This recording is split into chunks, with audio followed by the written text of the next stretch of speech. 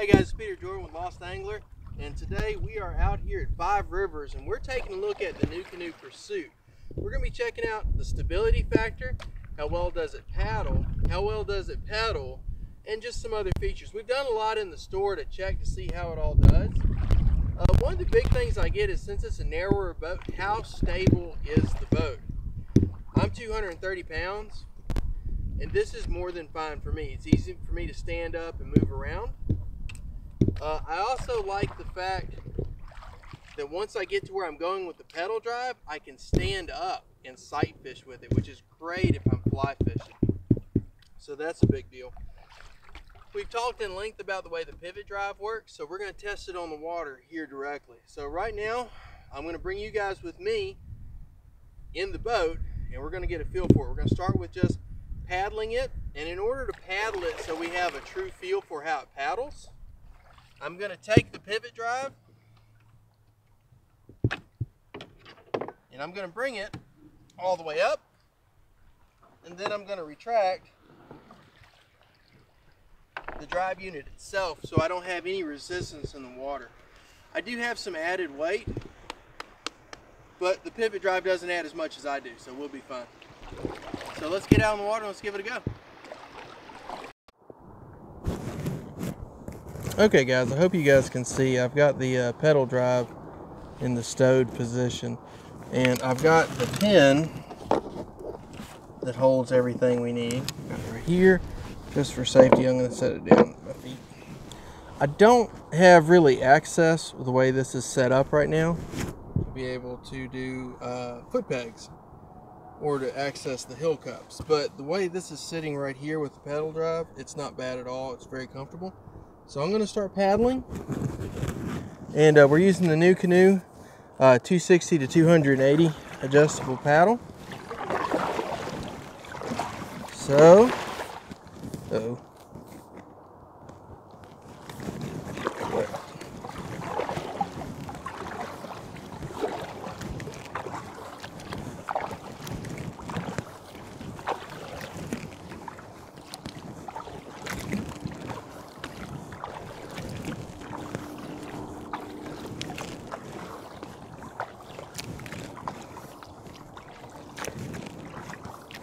So it does make it a little bit tougher to paddle with the pedal drive in, because I am having to put my knees at a different situation. I'm going to adjust the paddle length out a little bit. So now I've extended it some, give me a better low angle paddle stroke, which I paddle a lot of flat water, so that's going to be pretty helpful.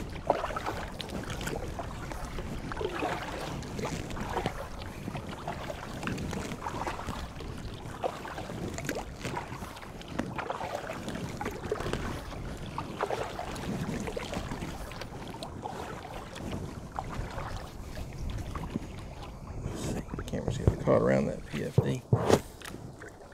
Yeah, not too bad.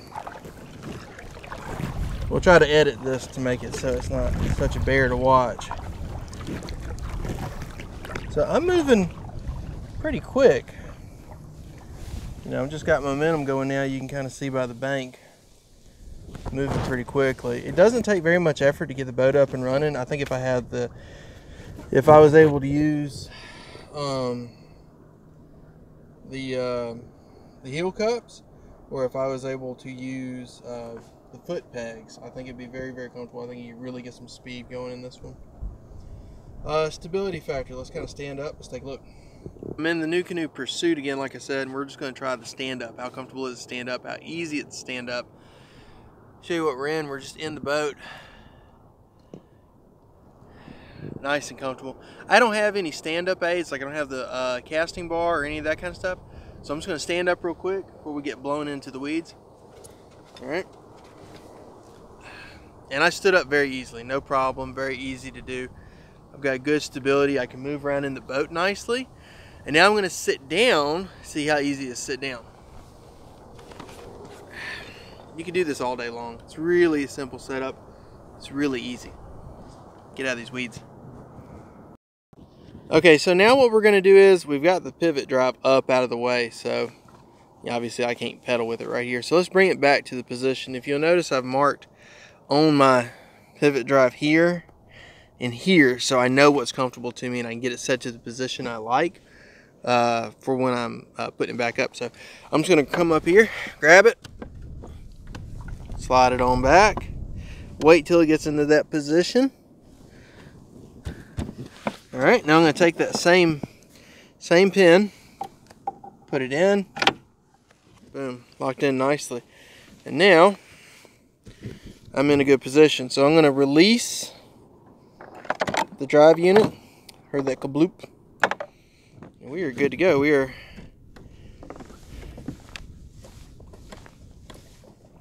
get my stuff out of the way.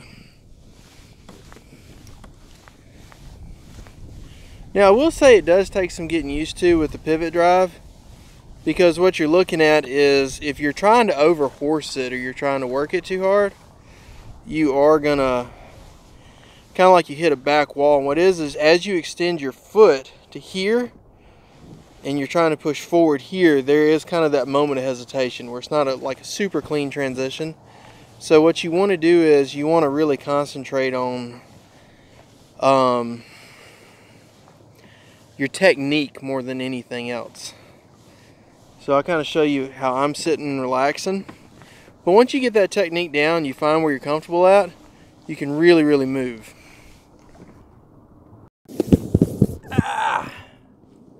Alright, so we got the pedal drive going. Nice and comfortable. And there's not any real resistance. You have to work on your technique. But you can see that that drive unit behind me gives for just a ridiculous amount of like how well it turns, right? And once you get used to it, it's a very comfortable stroke. It does take some getting used to. There is a learning curve. So I would say if this was like if I compare it to style fishing, I would say that the pivot drive is like fly fishing. Once you get the stroke down, it's really nice. You can do whatever you want to, but there is a learning curve. So just keep that in mind. All right, so now we're going to turn it.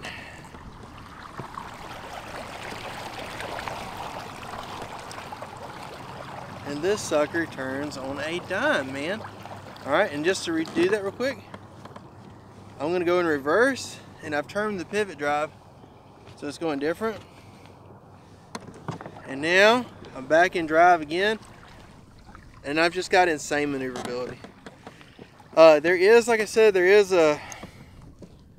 definitely a learning curve that goes with it, but it's not a bad one. What you want to do instead is instead of trying to just see how fast you can go, you want to work on your technique. And if you work on the technique, you'll get that speed. I can promise you that.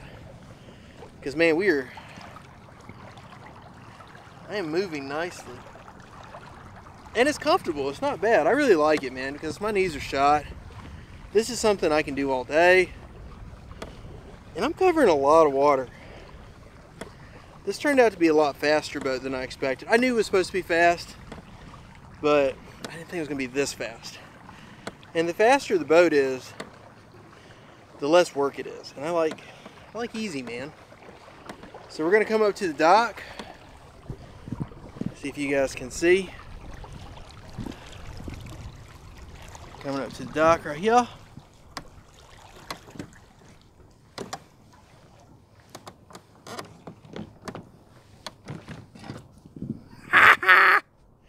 That's maneuverability right there, dude. That is sweet.